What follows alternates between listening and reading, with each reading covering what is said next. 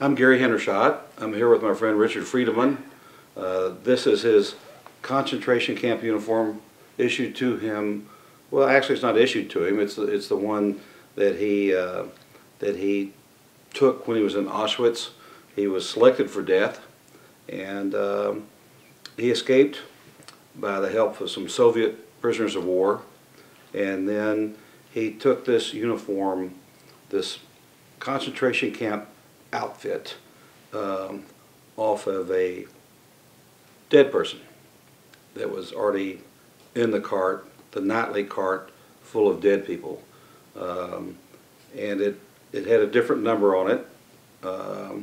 Did not correlate with his tattoo, with his B4112, but he was able to somehow, use this uniform and begin again, and eventually get transferred to Dachau, and eventually get transferred from Dachau concentration camp up to another concentration camp, yet another concentration camp, and eventually ended up at the Messerschmitt aircraft factory.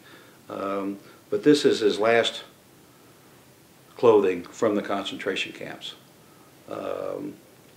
And I think it's very interesting the way it's made.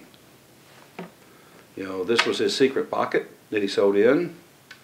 This was this hole here is where he had his spoon, because they, for some reason, the Nazis and the SS prison guards would not give spoons to the prisoners. It's crudely made. I believe the fabric, as you said, was made from a wood pulp. Wood pulp. It's got several repairs. Here you can see he has a huge tear here.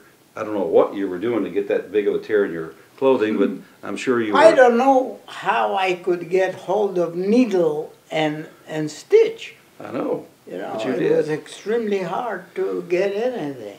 Original concentration camp clothing is extremely rare.